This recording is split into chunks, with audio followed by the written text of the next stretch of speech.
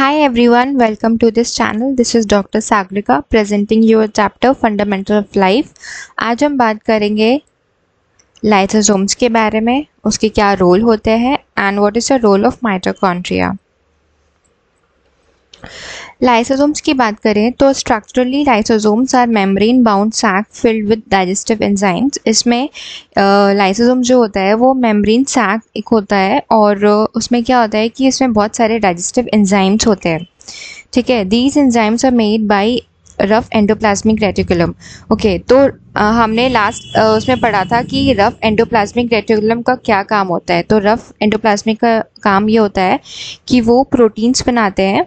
ठीक है, प्रोटीन्स बनाते हैं एंड एंजाइम्स बनाते हैं, फैट्स बनाते हैं, लिपिड्स बनाते हैं. ओके, तो इसमें भी दे रखा है कि वो एंजाइम्स भी बनाते हैं. जो उनके डाइजेस्टिव एंजाइम्स होते हैं ना, जो लाइसोसोम्स में प्रेजेंट होते हैं, वो भी रफ एंडोप्लाज्मिक रेटिकुलम ही बनाते हैं. Lysosomes are kind of waste disposal system of this cell. These cells helps to keep the cell clean by digesting any foreign material as well as worn out cell organelles. तो एक तरीके का वो disposal तरीके का system है उस cell के अंदर.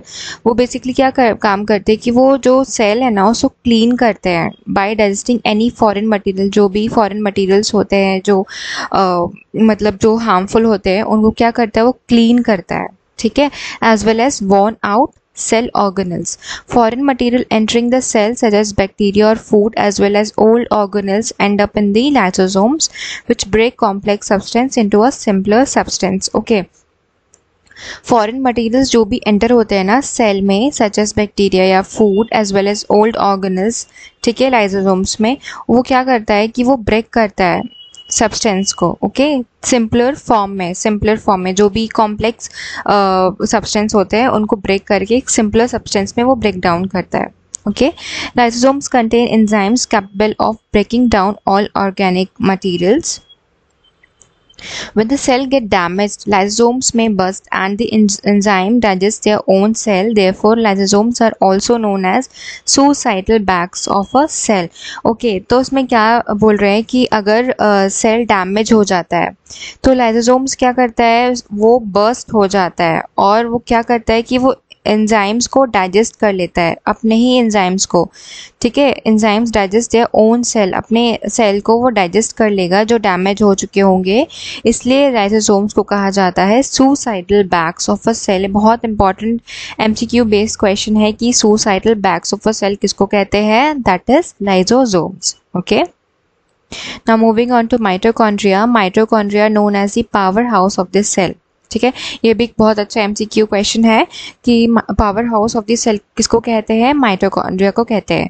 Mitochondria have to membranes covering. The outer membrane is porous while the inner membrane is deeply folded. Okay, तो ये माइटोकॉन्ड्रिया है. ठीक है, इसकी दो मेम्ब्रेन्स होंगी. ओके, एक इनर हो गई, एक आउटर हो गई. जो आउटर मेम्ब्रेन होगी वो पोरस होगी, दैट मीन्स कि उसमें मटेरियल अंदर बाहर जा सके. और जो इनर मेम्ब्रेन होगी वो डीपली फोल्डेड होगी. मीन्स ये वाली जो मेम्ब्रेन है ये डीपली फोल्डेड होगी ताकि उसमें जो सरफेस एरिया है वो बना रहे, इंक्रीज हो सके, ताकि जो एटीपी जनरेट करते हैं केमिकल रिएक्शंस को वो आराम से हो सके. Okay, these folded increase surface area for ATP generating chemical reaction. Okay, the energy required for various chemical activities needed for life is released by mitochondria in the form of ATP, adenosine triphosphate molecule. ATP का full form याद कर लीजिए, adenosine triphosphate होता है. Okay, ATP is known as the energy currency of the cell.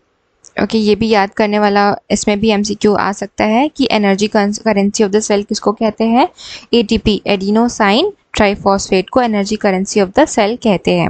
Okay, the body uses energy stored in ATP for making new chemical compound and for mechanical work.